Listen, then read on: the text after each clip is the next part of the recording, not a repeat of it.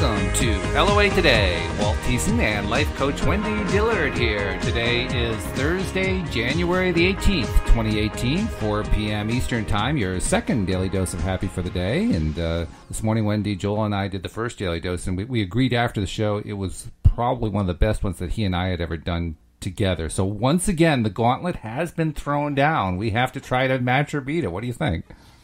You just love to raise the standard. But, I do. It's I'm fun. Always up to the challenge. I especially like it when it's a non-threatening kind of standard, because that's the fun kind to go after. Let's see how high we can raise our vibration level. That's always fun, right? Oh, because there's no resistance in it. That's right. There's no resistance in it. Exactly. That's what makes it so much fun. Yes. So anyway, we thought we would talk today about the fact that there are so many people now who are discovering the law of attraction and trying to apply it in their lives. And you can find groups on it. I mean, on Facebook, there are groups with like tens of thousands of people in the group. And some of them are more active than others, of course, but the more active ones, I mean, you look at some posts, and then you look like 10 minutes later, it's a whole new list of posts, because so many different posts are coming through and so many people are responding to different things. So they're very, very active groups. But as a result of the fact that they are that many of them are relatively new to the law of attraction, some of the advice that ends up out there is a little bit not quite ideal, shall we say? Oh, that was well said. It was very, very softly said. But some of the advice is a little bit wacky at times, perhaps. So we thought we'd talk about some of the not so great pieces of advice that people give and what would be better alternatives. But before we do that, Wendy, do you have anything that's been really great happening in the last 24 hours? It's always tough for you and me because we do the show every day, whereas the other co-hosts, they get a week to think about it sometimes. You have to come up with it every day, you know. But anything good happened in the last 24 hours? Yeah. Well, now what I'm going to say on the surface may sound like it's not a win. Okay. But, I feel like any time you turn something around from negative to positive, that is a win, especially if you get new awareness. Last night I started to notice I was getting kind of like cold symptoms coming on. Oh. And, they were not fun. And, it's like my ears started to hurt and my throat started getting a little scratchy. And so I noticed that my immediate focus went to the symptoms. And it was kind of fascinating as I think about it now how, I was so focused. Like every 3 seconds I was swallowing, or every 2 seconds I was testing, the pressure and really paying attention. And I thought, oh my gosh, how on earth am I doing that, or why am I doing that? But it just really got my attention that I was so wrapped up in it. Although I will say it didn't get my attention until well after the fact. So what I'm saying is I was really focused on these symptoms in my head last night. And, during the night I woke up and I was like, oh, my throat's a little bit sorer than it was before. And I noticed like one nostril was all stuffy. And probably middle of the night, as I'm rolling around just noticing my symptoms, I went, what the heck am I doing focused on this? Yeah. Why is this what I focus on? I'm like the perpetual happy kind of gal who's using law of attraction left, right, and all over to manifest some magnificent things, and I'm focusing like this? Isn't it amazing? Oh, my goodness. Well, and Abraham oftentimes will say to, the audience, you're sloppy thinkers. Yeah, they do say that. This is one of these moments where I'm like, oh, my God, I'm being a really sloppy thinker. I'm just kind of going by default. So once I had that awareness, I thought to myself, well, what do I want to think about? What will help move me from here? So I went to my standby, which is everything's always working out for me. And then I went, what else? Yeah. And it took me a few moments. I'm like, come on, Wendy, there's other positive things you can think about. And so, I started saying things like, well, I'm generally a very healthy person. Wellness is more about me than not. And, I live in well-being and I'm thriving. And what I love to know, even if my body is having, quote, cold symptoms, it's my body's way of doing what it wants to do in order to bring health to me. So I don't have to look at this as a bad thing.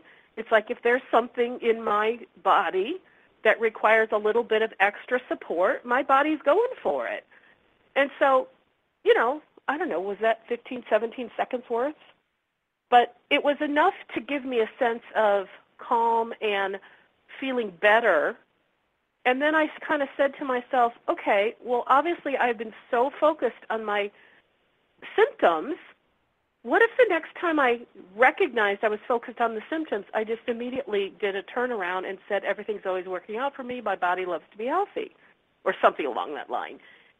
And that felt good.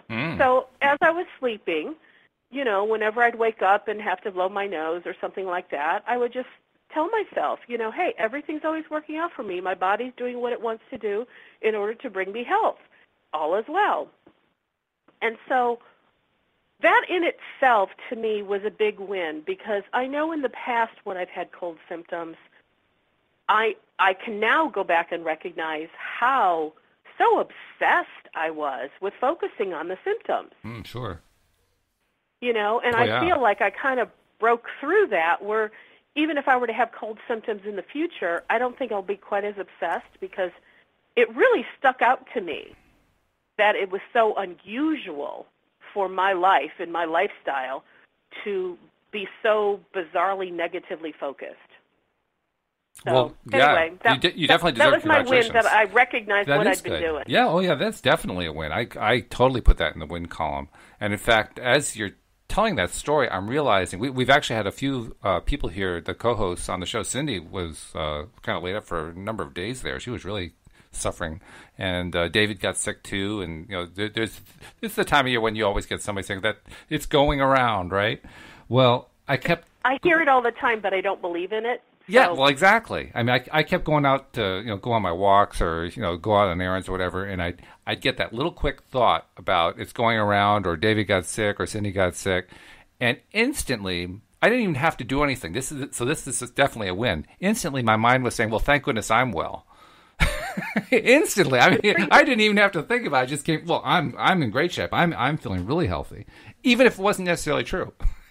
I mean, I did that one day when there was like a gale wind at about 20 degrees blowing in my face, which made it feel like minus 20, and I was saying, well, at least I'm healthy. Well, I had lunch with somebody on Saturday, and we had postponed the lunch because he hadn't been feeling good during the week. And so when we started lunch, he said, pardon me if I'm doing a little bit of sniffling, because I really don't want you to get sick. And I remember thinking, as well as saying out loud, I said, oh, I'm healthy, all is well. And I really truly believe that, because there have been people sneezing in my face before, and I still don't get sick. I mean, I'm a very healthy person. I think, one, I have a healthy constitution, but two, I know my thoughts help to support the idea of me being healthy. Oh, yeah. So it was interesting, though, because last night, just for a moment, I went, oh, my God, maybe I got sick because he was sick. And I went, Wendy, you don't even believe that.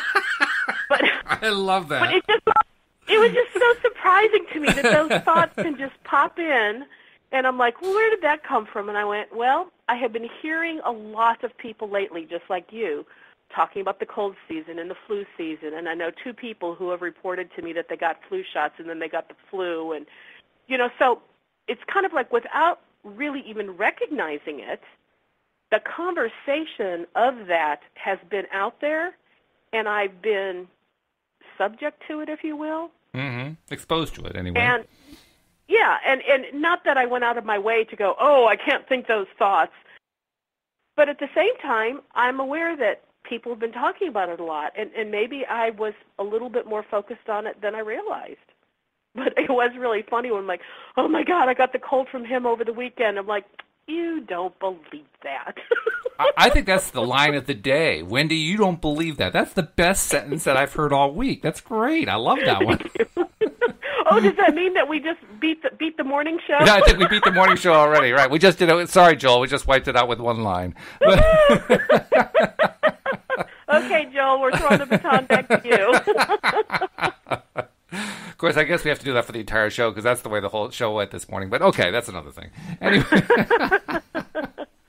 But yeah, I mean, what do you do when you know you don't believe something and yet you start to just examine it? and it pops up automatically. It's like, that to me was so bizarre. It's like, you don't believe that, and you know you don't. You treated that so beautifully, though. You just dismissed it. You weren't angry at yourself or anything. You just kind of mocked it a little bit to laugh at yourself, and that shook it off. That was good. That really was probably the best laugh I had. Yeah. Concerning all the cold symptoms, because that really, really made me giggle, because I know I don't believe that, just because someone's sick, you're going to get sick. And by the way, for anyone who wonders if the story really worked out, they can hear in Wendy's voice, she's not exhibiting cold symptoms. So clearly it worked. But, here's a thought that just did pop into me. There is I'll call it an old wives' tale. Okay. That if you're out in the cold and you don't have proper attire, that you'll get sick. Oh, right, yeah. Now, science has proven that is, you cannot get sick because of a temperature change. Now, that doesn't mean you can't get hypothermia under bizarre circumstances, but the average person walking outside when it's really cold, or even if your neck is not covered by a scarf and, the wind is blowing, that is not a way that people get sick. And by the way, I want to make it clear that Wendy is not endorsing what I see so many teenagers do, which is where they're walking out in their short sleeves and their shorts in 35-degree weather and walking around town. That's not what she's talking about. Well, and so I have been noticing, I have noticed this in my own thoughts, that as I've gone out to get the mail, or I've gone outside for other things, sometimes I do it where, no, I'm not in shorts, but I do just throw on a really heavy wool coat, and I'm not really prepared for the weather other than I threw on a heavy wool coat. And I knew I wasn't going to be outside for about 3 minutes. And right. I thought to myself, other people would think, Wendy, you're going to catch the death of cold because you're not properly dressed. And I've probably had that thought a minimum of 12 times over the last week. Wow. And so I don't believe, quote, I got cold symptoms because of how I was dressed when I went outside, but I will say I was entertaining those thoughts almost as a joke, but it was something I had focused on a lot.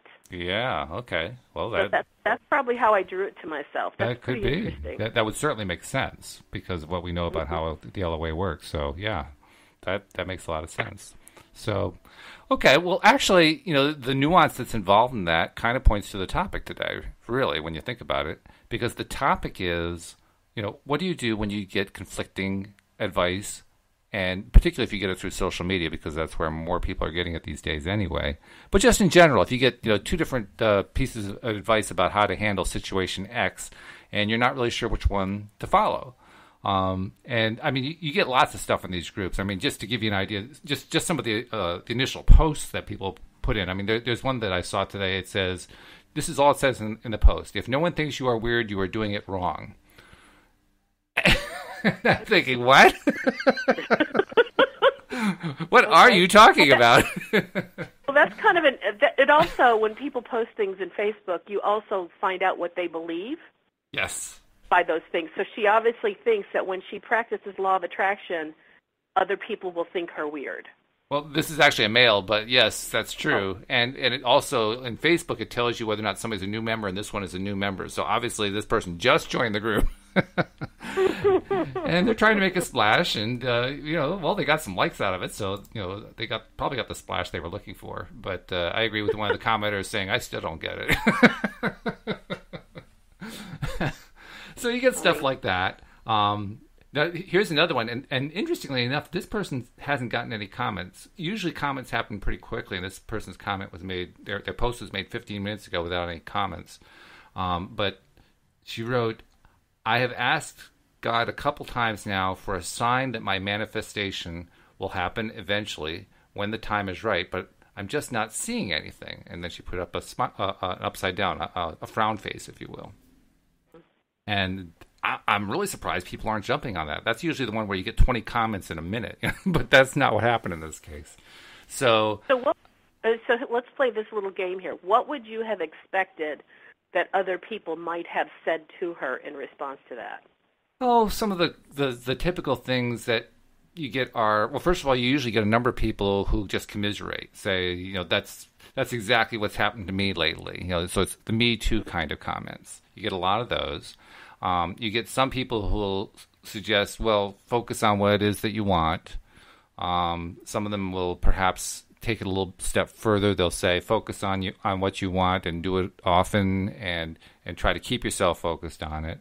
So other people will say, well, focus on it, but don't focus on it too long, because if you focus on it too long, you won't get it. So you can see they're trying to put the advice out that matches what their understanding is. It's just not necessarily complete in those cases.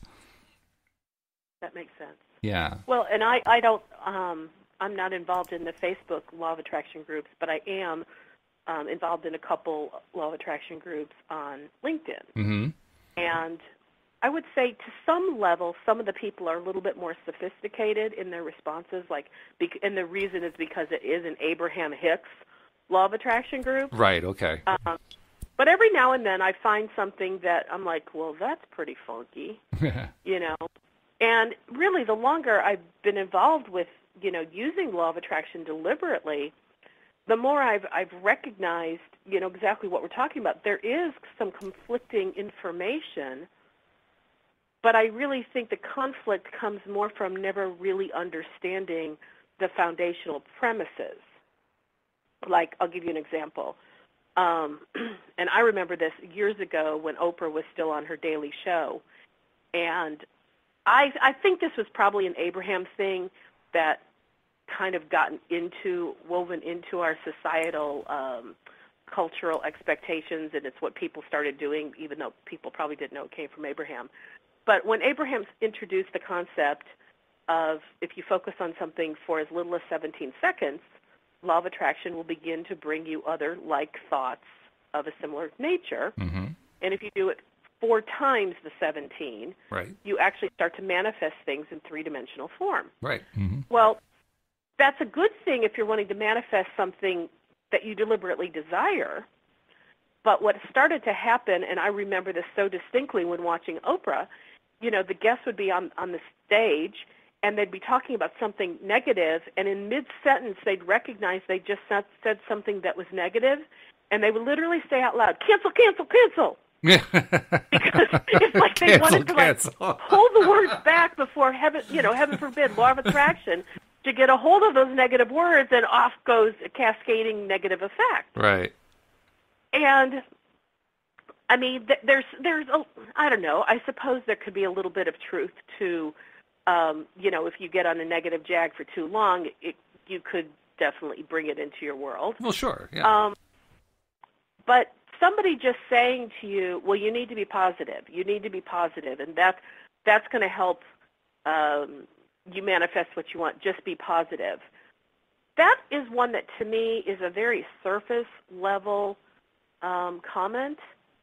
And the reason I say that is because the underlying principle is the Law of Attraction doesn't know what your words are. The Law of Attraction is only able to gauge the vibrational quality of what you feel when you're speaking those words. Mm-hmm. And a lot of times people are not even aware, because they haven't even thought about it yet, to become aware that when they're saying something that, yes, they're using positive words, that oftentimes they're actually feeling a negative energetic vibration, because they're really sad or upset or frustrated because they don't have this positive thing that they're saying. Yes. Are you following me? Yeah, oh, definitely. In fact, I've experienced Okay. it, so that's why I'm curious to know where you're going to go with it. Well, and I just wanted to, highlight that point. So, okay, I'll just use me as an example. If I say, oh, no, I'm healthy, but maybe outside of my awareness, I'm saying that with a whole lot of vehemence because I'm really afraid I'm going to get sick. Right. Or I know I have a big meeting, in 2 days, and I have to be healthy for that. And so I may not be aware that I'm actually speaking the positive words with a lot of resistance underneath it. Yes.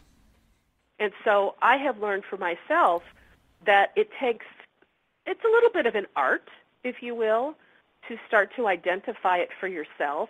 when you're not congruent, where your words are saying one thing, but your feelings are saying something else. Right.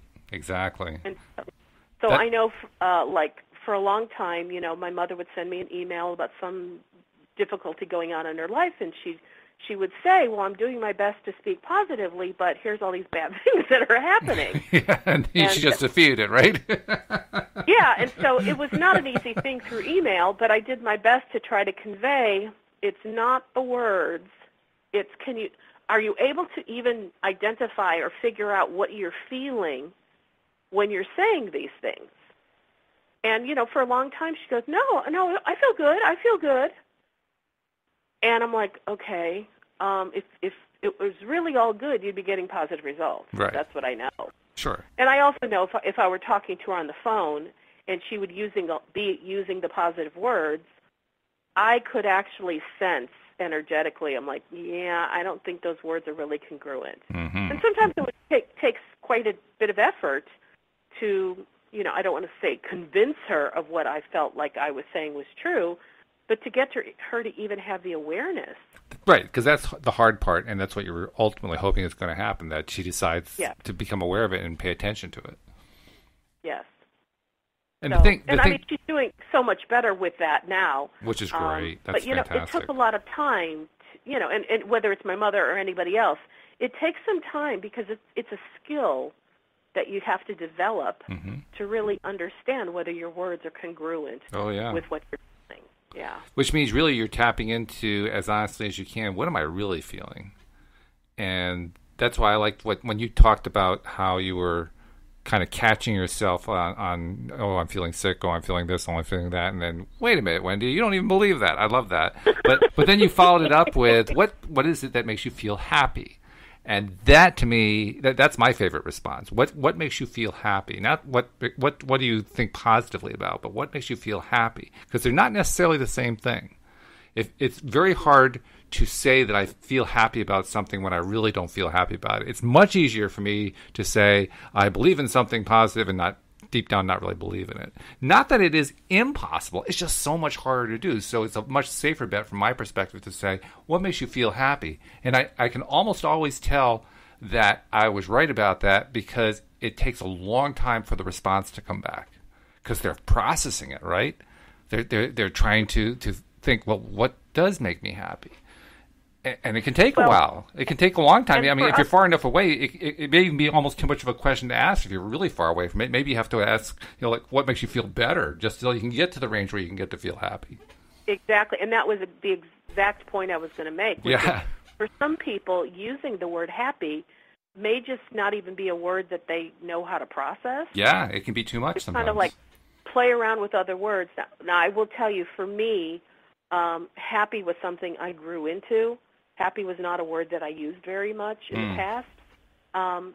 But probably my go-to is the word good. Okay. Because I know if I feel good versus not good. So yeah, sure. I mean, I think of it as I prefer versus not preferring, but it's essentially the same thing. If it's good, I like it. It is. It is. It's just that the word good would stimulate probably a faster response if you were to ask me a question versus happy. Oh, okay. And I'm not saying between you and me I'm debating it. I'm just making the point in general. Yeah. For other people who are listening who may think, well, good is not a word to relate to. I don't know if I relate to happy. But like you said, better might be a word. Better's not bad, yeah. Yeah, better has a lot more potential because that's going to cover a lot more of the emotional range. Mm-hmm. So it's kind of like whatever word works for you, go with that. Right. And obviously for you, the word happy does work because I hear you use it quite often. That's a positive thing for you. It works, and it was the route that I took to get out of depression. When I was in the depressed state and it seemed like every single thought that came through my head was negative, and I don't really think I was exaggerating when I'm saying that. It really was. Every thought coming through my head was negative. I couldn't find any positive thoughts. My goal at that point was to get happy.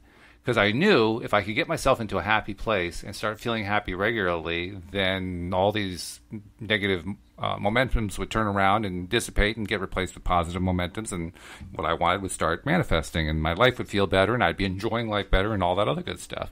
So, happy became my mantra.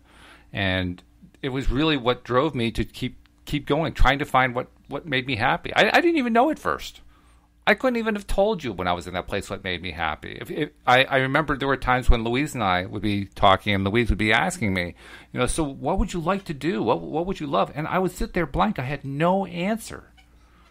That's how bad it can get. So to me, finding happy, that was like nirvana. If I could find happy, oh my goodness.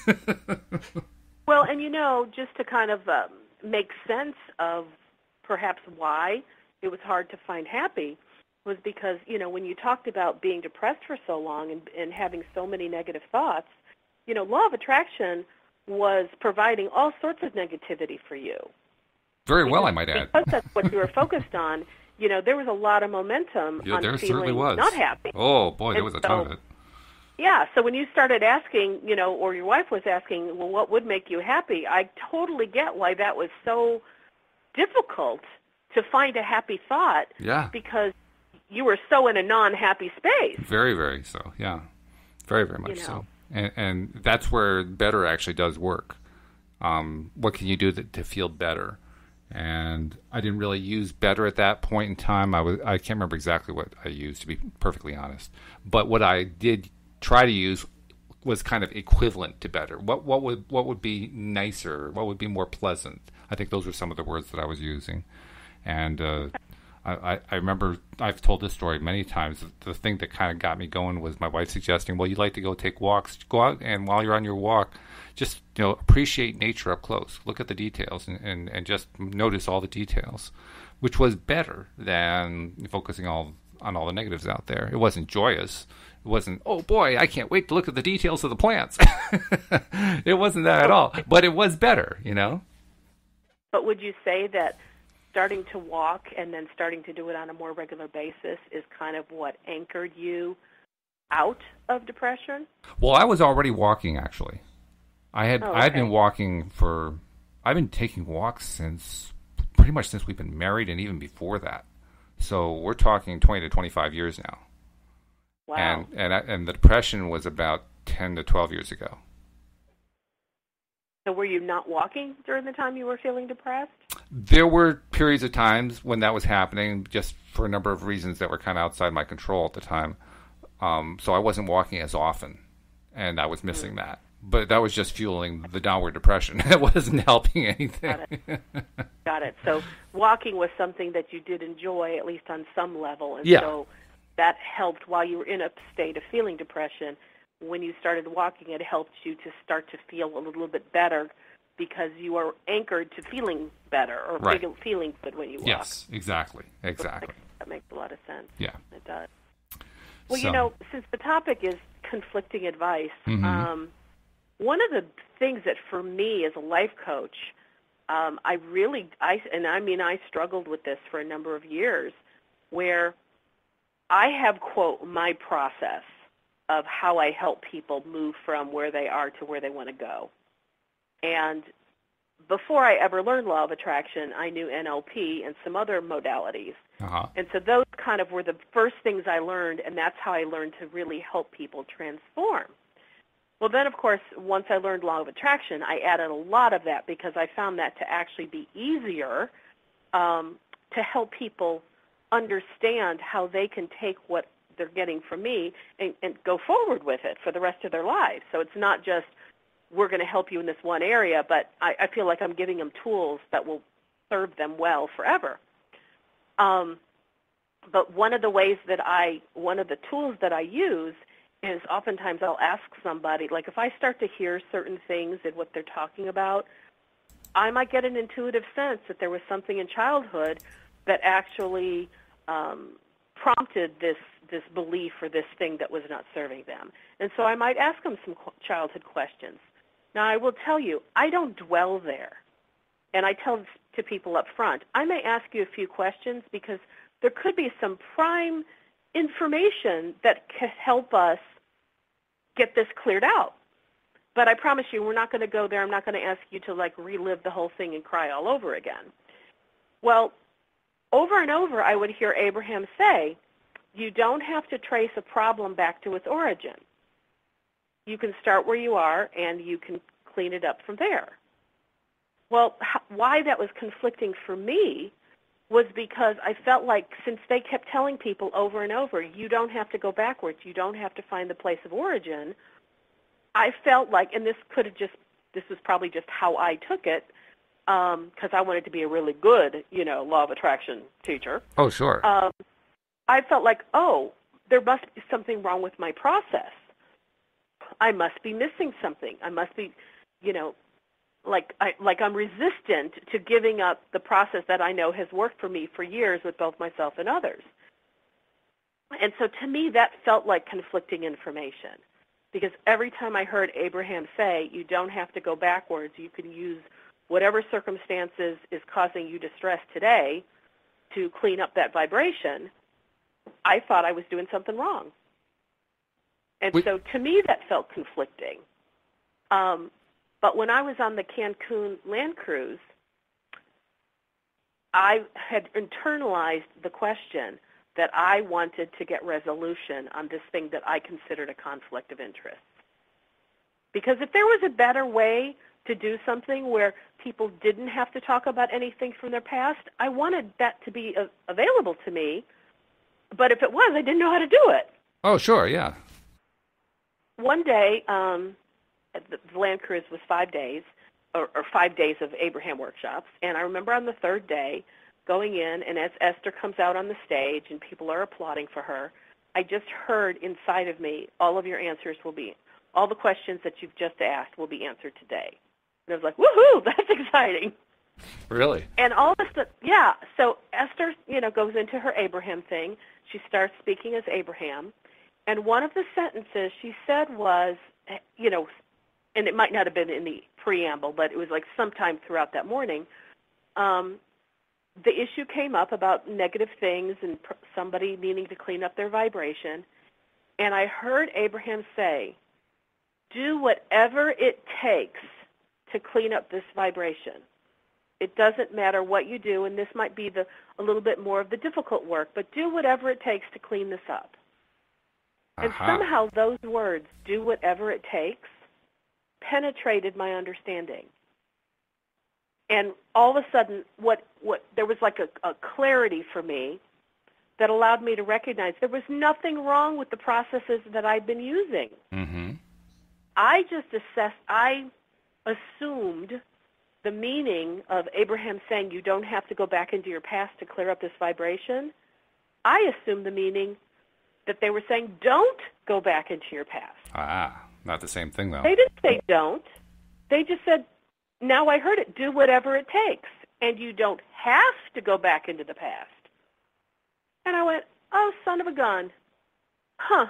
And I mean, that changed it for me. And I realized I don't go back into the past hardly at all anyway, but when I feel like that's the direction I'm being guided to go, I no longer have this struggle thing inside of me like, oh, my God, I'm doing something where it's not the easy way, and I'm making myself miserable over it. Well, what you're talking about is something that Louise brought up a number of times, because Louise, as I think I've told you in our audience, for about 10 years was a psychotherapist and was trained in psychotherapy and was actually very good at it. She had a very good track record. But one of the things that kind of made the law of attraction theory as presented by Abraham difficult to her was this issue that you're bringing up, because she really firmly believed if you don't root out something that's like a deep down thing, you can try to attract all you want. You'll never get into the right vibration to achieve what you're trying to attract.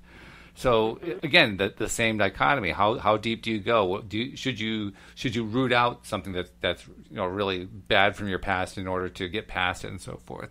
And I think you answered it very eloquently. I think Abraham answered it very eloquently. Do whatever you have to do. I mean, there is an instance of that. We're talking about the groups on Facebook. There was a person who posted something just a few hours ago, and I'll paraphrase it because, quite honestly, what they wrote was pretty disjointed. It's very clear this person is not in a good place at all. And plus, English isn't their first language anyway, so that just compounds it a bit. But this person, among other things, was talking about feeling unworthy, feeling suicidal, experiencing suicidal thoughts, having bursts of depression and anger that she expressed to her parents, and then later apologizing for it. And the parents didn't really know what to do, and how when she has these dreams, other things aren't regarding her family are happening. She doesn't understand why. Negative thoughts are coming to her mind all the time. I mean, this is clearly a person who's got something really, really, really difficult going on, some sort of really deep pain going on. And it's somebody. My advice to her was, when you're starting to think suicidal thoughts, don't go to an LOA group. The first thing you need to do is find a good therapist and just root that out. Because until you root that out, you're just going to get haunted by it. You got to get past that. Then, once you found out what that is and the therapist is helping you figure out what your path out is, that's the time to apply LOA principles, because now you got your way out. But first, you got to get at the thing, find out what it is. That was my point to her. But I also saw people who were commenting to her, well, you just have to get yourself into a good frame of mind, and you have to do this and that, all the LOA stuff. And I'm thinking, this is a person who's having suicidal thoughts. That's a very serious situation. You can't just throw basic LOA theory at that. You have to address the suicidal thoughts. It's primary. Well, no, I mean, there is an understanding of how law of attraction could actually benefit her. Oh, of course.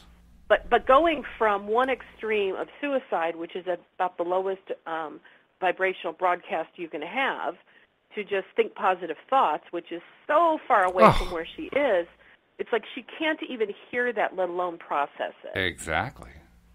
And so even, if somebody were to just say something to comfort her, this would be the place with the Me Too, like, I have felt that way before, and I know it really sucks being where you are. Hopefully things can get better, but I get it that right now it doesn't feel very good. Yeah. And having somebody just witness them and, in that way, sometimes a person can, like a person who's feeling suicidal, can grab just a little bit of that because it's not so far away from where they are at the moment. Mm-hmm. And so, most of the time I think most law of attraction people or anybody who's in the positive psychology movement would want to say, well, you want to offer positive advice. But if somebody's in a really negative place, they can't receive. You cannot receive something that's so far away from where you currently are. Yeah. And that's why, you probably watch shows like I have at movies, where somebody's suicidal and they call a suicide prevention hotline. Mm-hmm. And the typical thing, which I am in agreement with, is where instead of saying, oh, my God, whatever you do, don't kill yourself, they'll want to know what's going on. Why are you feeling this way? Which, again, traditional LOA would say, oh, you don't want to talk more negativity. But if they're talking, that's movement. Yes. It may be movement with their mouth, with their head. At least they're in movement, because the thoughts of suicide can be the most stuck thoughts you can have. And actually, somebody who is truly suicidal and on the brink of it, the most telling signal is that they shut up. Correct. They shut up. They don't talk to anybody. So to me, if somebody even reaches out to a suicide hotline, that's their way of saying, I really don't want to do this thing that I say I'm wanting to do, and this is my way of showing it, or I wouldn't have called. Yeah. So in a way, they're saying, I'm open to what you have to say to me. It's just that, the people in suicide hotlines are being trained. Don't just throw happy smiley faces at them verbally. Yeah, because they're not in the place to receive it. Absolutely. Yeah. Yeah. And I would say when I've read other people's things where they're giving advice, probably the most inappropriate thing I have ever read has been where somebody's in one state of mind and somebody throws platitudes at them. That's like so far off from where they are emotionally that they can't receive it, or they get pissed off at it. And sometimes it even becomes I knew nobody would understand, because look at all these stupid things that people are saying to me. Yeah, it's one of those things that can actually work the opposite of what the person thinks is going to happen by giving out the advice that they gave in the first place. It produces the opposite result, which is it's that can actually be kind of shocking and surprising when you think about it. And there are a lot of different ways that can happen. It can happen in situations where it seems perfectly reasonable and normal to conclude that if you say A, it's going to lead to B, and then it doesn't. Joel and I were talking about that this morning. At one point, he reiterated a story that he's told before about how he was a gambling addict. He was a raging gambling addict. He had stolen money to support his habit, and he was going to get arrested and was appearing for before the judge and so forth. And when he appeared before the judge, he said to the judge, "I'm guilty," and his defender, was a public defender, was saying, "Shut up, don't say anything." He says, No, I'm guilty. I'm ready to face whatever the consequences are. I want all this to be done. I want it to be over with. And when they put him in the jail cell and locked the door, his response was, "Thank God, finally this has come to an end," because his biggest fear was he was going to get thrown in jail. Now it was there, so the biggest fear was no longer a fear. It was a reality, but it was no longer a fear. And so his perception of that whole experience was completely different from what my perception of it might have been if I was watching him go through it, saying, "Oh, poor Joel. I mean, he's been thrown in prison." And Joel's reaction was, "Thank goodness." Now, I've never been imprisoned. However, I do understand the concept behind Joel's idea, because I've had things where I had a huge fear. And when the very thing that I feared the most had come upon me, I was able to go, okay, this isn't as bad as I thought. I'm still here. I'm still alive. The consequences, wait a minute, there aren't even any consequences. Then I'm like, who the heck taught me that this is a fear? And I'd figure it out, and I'd just kind of laugh at it, thinking, this was not even something I needed to fear. And the very fact that I feared it for so long actually continued the resistance on this thing that didn't let me get free of the very object that I feared. So once I did the thing I feared, the fear immediately dissipated. Yeah, that's an interesting phenomenon that happens. And I actually learned that one very early, long before I learned law of attraction.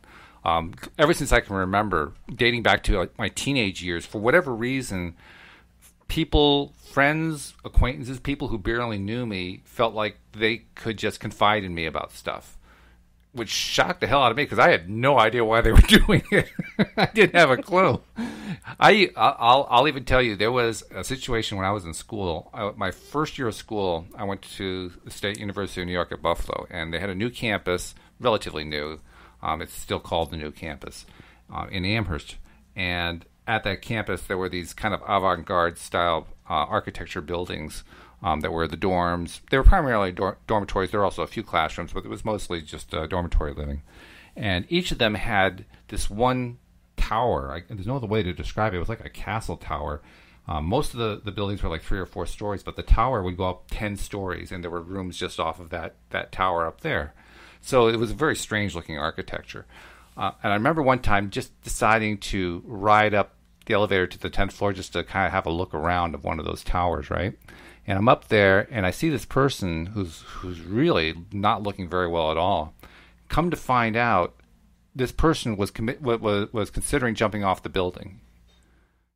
And I'm thinking, oh my God, what have I walked into? I didn't know what to do.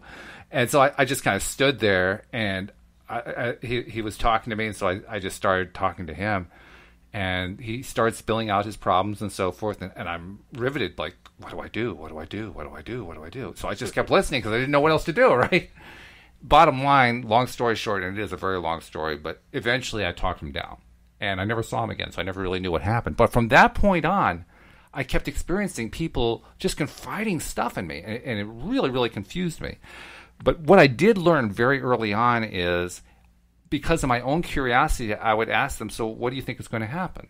And they'd say, well, ABC, and ABC, certainly seemed to be pointing in a negative direction, and not really sure what they thought about. I'd say, well, so what happens after ABC?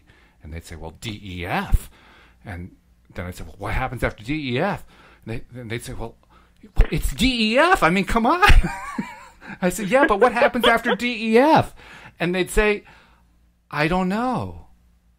And then I could see it dissipating just the way you were describing. And I said, whoa, that worked. What did I just do? I didn't know what I had done. It took me a while to realize what the pattern was, that if I just asked them to look at what the worst possible scenario was, they would find the worst possible scenario wasn't all that bad after all. And so I used that for the longest time whenever I had people who would approach me out of the blue and say, start talking to me and spilling out their guts and I never did find out why they do that, but and that was my go-to when I needed to talk to somebody who was like, so what's the next worst thing that happens, right? And to me, honestly, that's one of the tools that I use when I'm working with people. Is it really? If they really have a huge fear of something, I'll say, well, tell me, what's the worst thing that you can imagine would happen in this situation? And sometimes I could almost hear them like holding their breath, like, really? You're wanting me to tell you that? Yeah, right. That you're supposed to be like taking me in the opposite direction? But if I could get them to say out loud what the worst case scenario is, and we just talk about it, and then we reframe some parts of it, we find out it's not so horrible. The fear was worse than what they thought would really happen, because the fear kind of blocks what would really happen if. Mm-hmm. So I could see why that would work, but that's very cool that you created a little sphere of influence that, people talked to you and ended up feeling better after doing so. Now, at the same time, I have to say, I wonder what my own thought process was that I kept drawing these people to me because I've not figured that one out, and I probably don't want to know, actually, because that would mean recreating the thought process. But there must have been something going on that was attracting them, because I got it a lot. I had a lot of people come to me like that. So, Now, I haven't used that. I wonder what was going on inside of you that maybe you didn't want to look at for your own stuff, but you were projecting it outside of you so that other people would do it. I'm not really sure. And, I do remember, it's been a while since I've used that technique, but the last time I used it was on myself, really. My wife was trying to help me, and she used the same technique on me and encouraged me to do it because she knew I had done it in the past. So I started applying it, and that's when I realized that I was depressed about stuff. But when I looked at the stuff, it wasn't worth being depressed about. And I wasn't sure what to do about that. I wasn't sure what to do with that. Like, okay, on the one hand, the stuff that I'm being depressed about in the grand scheme of things really doesn't amount to very much. On the other hand, I'm depressed about it. What the heck do I do with that? Because I was on the other side of the coin there, I was the one who needed to figure out, okay, so I've gotten there, now what do I do with it? And I didn't have an answer. Fortunately, my wife had some good ideas. So being a psychotherapist, she gave me some guidance, but I didn't know what to do with it. I had no clue. I mean, once you get there, it does break the pattern, but in and of itself, it doesn't heal you. So I needed to figure out what the healing was, and that's ultimately what she helped me to do. Yeah. But you can certainly agree, I think we can both agree that that's the kind of thing that if somebody tries to help somebody else in a group and they don't really know what they're doing. I mean, I got kind of lucky with that one guy because I could have very easily given bad advice or done the wrong thing without realizing it. Maybe not. Maybe just because of who I am, because I am a listener. I mean, it's kind of built into me. So maybe that was going to save me no matter what. But it does kind of remind me, I want to be careful. I don't want to be the person who's trying to give advice all the time because my advice may not always be good. I don't want to assume that I have the answer for somebody else. In fact, I'm learning more and more just how rarely I understand where the other person's coming from, even when it seems obvious. I mean, like Joel being thrown into prison 25 years ago. My take on that was, oh, poor Joel, and that was not at all what his take was on it. And he was the one being thrown in. I mean, I really misread that one. Well, this probably has nothing to do with the whole Joel thing, but it's what I'm thinking on. When you go to a Abraham Hicks event, here's what I have found almost every single time, that people there are minding their P's and Q's, meaning they don't want to say anything to a stranger that gives any impression that they don't know what they're talking about or they're not a good Abraham Hicks student. And I just think it's funny because I've been to several events and, I'll get into conversation with people, and I can tell, in a sense, they're guarded because they'll start to talk, and then as soon as they say something, they'll go, "Oh, but I've learned beyond that. I'm just talking about something in the past," because it's like they're so afraid that they'll be judged as a really bad LOA student. I actually feel sorry for them that they're doing that. I feel bad for them, which I shouldn't do, but nevertheless, I feel bad for them. I think, this is just my take, I think that's somebody who's relatively new, but they've been doing it long enough that in their own minds they've judged that they should know better. Oh, yeah. Well, we are certainly our own worst critics. There's no doubt about that. And that may be what that's an aspect of. But, there was one event I went to, and I will tell you, I for the most part, I'm not that judgmental of people. And I don't think I judged him. I was just really, surprised.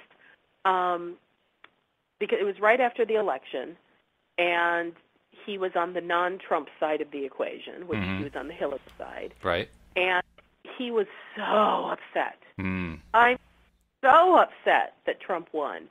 And I mean, you could just see the grief on him. Yeah. Where he couldn't crack a smile for anything. And Abraham was trying to cajole him, and, he was just like, but. And, he's like, and there's all these LOA groups, and we don't understand it. He was identifying with huge groups of people who he felt were all, in agreement with his position. And I was thinking, what groups of people is he talking about? Because I don't know who he's talking about. But, that's his thing. And so Abraham went on and described, the energetics behind the election.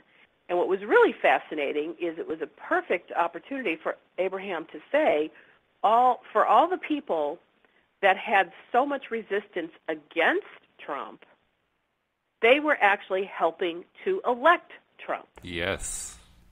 Which, I mean, I've heard them say that every time there's an election, but this was kind of like this guy, bless his heart, he's on stage. You could tell he couldn't accept that. He's like, but I'm so pro-love. I'm so pro-love, and he's not. And I'm thinking, well, how do you know Trump's not about love? But, okay, maybe you can say that based on things that he says. But it's still assumptions, because I still believe nobody really knows what's in the heart of any human being. That's right. Except for energy. Yep. But nonetheless, he was making a bunch of assumptions, and it was really hard to console him.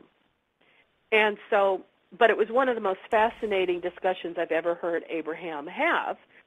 And so when, we were taking a break, I ran into him, and I was just curious. I'm like, now, what groups were you talking about? And so he was telling me, he goes, they're Abraham Hicks Law of Attraction Facebook groups. And I'm like, oh, okay. And who knows, Walt? It may even be the one that you're connected with. It's possible. I don't know. But here's what really floored me, is he works for the Abraham Hicks organization. Really? Interesting. He attends every single workshop. Wow. And I purposely won't give away what role he does just because I keep his anonymity. Yeah, absolutely. But I've seen him before. And when I went to the one most recently, I ran into him and said hello. So it's like he's there. He works for that organization. He hears Abraham speaking, at least at this point twice a month, if not more, because when Jerry was live, sometimes they did 5 workshops a month. But I thought, wow, you really don't know what you know until you know it. Yeah, it's true. And this was just an area that for him, everything that occurred defied his understanding. And he had some very strong points of view and didn't understand why, with everything he knew, that wasn't enough to change the course of the election. And he was, based on the things he was saying, and I don't say this in judgment, but these were just the factual things he was saying, it was very obvious that he was very resistant to Trump. And, there was so much resistance, and Abraham was doing their best to convey that, but you know what? He wasn't receiving it. Yeah. It was very obvious he wasn't receiving it. Now, here's the part I marvel at. You're talking to God. Now, some people might have an issue with that, but they're source energy. They are, non-physical consciousness. You are talking to infinite intelligence, and this man was not accepting what they had to say. Yeah. And, it made me think to myself, oh, my gosh, how many times have I done that? Exactly. That's my thought, too. If God could personify himself or herself and stand in front of me and say, Wendy, you're wrong, this is the way it needs to be, I still would go, no, don't think so. I think you're wrong. Because, when we have some really solid solid beliefs in things, sometimes it takes an awful lot to shake us out of it. It does. It does. In fact, I had the same observation. I saw a lot of people who had the reaction that guy had. They weren't all working for Abraham Hicks, but they had the same reaction, just absolutely stunned disbelief about the election. And we actually, both my wife and I have talked with some who were in that camp. And my wife came up with something right on Election Day that has stuck with me ever since. I thought she just nailed the whole situation really, really well.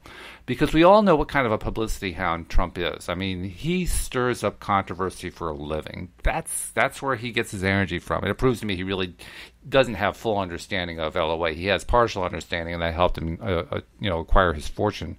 But he also does. He's missing some big pieces. It's very evident to me. But anyway, she pointed out he pretty much exemplifies somebody who has borderline personality disorder. He is constantly keeping himself in the spotlight.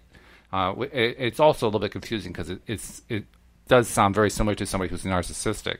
But either way that you want to look at it, this is a guy who just he lives for negative publicity. He isn't happy until he has all kinds of negative attention on him. The negative attention doesn't work against him. It works for him. He loves it. He eats it up.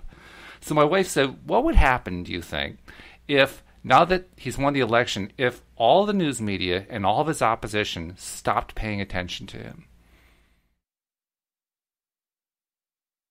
Just stopped. I mean, think about that. It would be pretty much the end of the Trump phenomenon. And yet that was the one thing that these people who got so frustrated couldn't do. They couldn't just stop paying attention to him, could they? People, and because you have been so emotionally invested in politics for so long, that people who are invested in politics have a huge stake in a certain point of view. Right. And it's very hard to shake. It is. Yeah. I know we just have a few minutes, but I remember telling you about how when I had worked at broadcast radio station, one of the stations was talk radio, and they did political conversation. And when I left the station and was no longer listening to it, I said my happiness quotient rised incredibly, and I didn't realize how much the talk radio for 2 years had really brought me down. And little by little, their perspectives became my perspective. Oh, yeah. Well, what's interesting is I'm Facebook friends with both of the political personalities that were at that station, and one of them recently, without any warning, the station owner changed their mind, and boom, he was no longer employed, and he didn't even get a chance to say goodbye to his fans, so he did via Facebook. Right. So he had been in Kansas City, because when he left here, I didn't know where he went. But anyway, I just responded to one of the comments that somebody had made, and it was a chance for us to kind of connect for a moment. Sure. And it was nice to know he still remembered me. Yeah. Well, I got a private message on Facebook yesterday from him, in the morning, and I'm like, whoa, I wouldn't have expected that. And he said, hey, the old station called me back to be a guest host for a couple days. And he goes, so I'll be on the air tomorrow from 4 to 7. If you'll listen, maybe tell your friends. And he goes, here's the email of the program manager. And if I'm kind of hoping people will write to him to bring me back. So I thought, well, even though I don't listen to political stuff anymore, I like him. So I wanted to listen because I was kind of curious. So when our show was over, I tuned into him. And I'll tell you what, his show's 3 hours long. I only listened to about an hour of it. And I came to the point, I started getting a headache. I mean, splitting headache. Wow. And I don't think this had to do with the cold symptoms because that was not part of my symptomology. And I realized that energy is so not who I am anymore, that it literally was causing this incredible discomfort. And so I turned it off, and within about an hour, the headache totally subsided. And I went, you know what? That just doesn't take me into any positive vibrations. Even though I like how this guy talks about things, I could kind of sense on a bigger energetic level of how it was tapping into so many people's opinions that were of such a negative quality that I'm like, ooh, energetically, I need to jump out of this. Which shows just how far your own development has come since you worked at that radio station. But yeah. That was just an interesting experience. It is. Yesterday. Now, of course, as I'm looking at the clock, I found we have like 15 seconds left, so we have to cut it really short, unfortunately. And I hate to end on a sad note, because that's kind of a sad note, but all I can say is tomorrow's going to be better. It was a happy note for me, because I realized how sensitive I've become. Well, that's to true. Energy, so I know how to go to where it's good for me. That's true. Well, that's true, yeah. And you basically stopped doing what didn't feel good and started doing what felt good, which is the right thing to do. So you're right. That is the happy note. You're right. So I will draw the line there and just say that I found this to be an intriguing topic. We probably could have gone on for a couple hours, but we don't have that. So all I can say is let's just do it again tomorrow. You got it. All right. And we'll see you all tomorrow here on LOA Today. Goodbye, everybody. Bye-bye now.